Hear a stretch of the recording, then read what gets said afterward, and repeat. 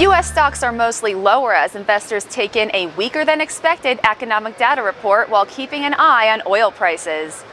On the data front, weekly jobless claims came in higher than expected, rising by 8,000 to 285,000 for the week ended January 30th, while Q4 productivity fell at a faster pace than expected, declining a 3% annual rate. Factory orders for December fell 2.9%, more than expected. The dollar is strongly bearish.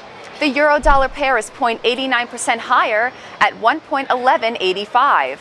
The pound-dollar pair is 0.06% lower at 1.4579.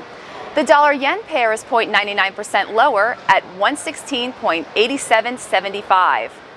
The Australian US dollar pair is in focus. The pair remains on the upside and is above the support at 0.715. The RSI is bullish and calls for further upside.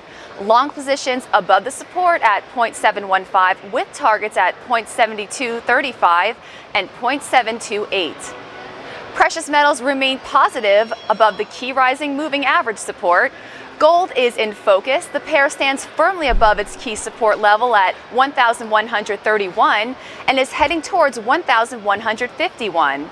The rising 50-period moving average plays a well support role and should push the prices higher. Long positions above the support at 1,131 with targets at 1,148 and 1,151 in extension. And lastly, silver is 0.86% higher at $14.86 a troy ounce. Don't forget to follow Trading Central on Twitter at Trading Central for all of your Forex market updates. For Trading Central Web TV from the New York Stock Exchange, I'm Olivia Bono Voznenko.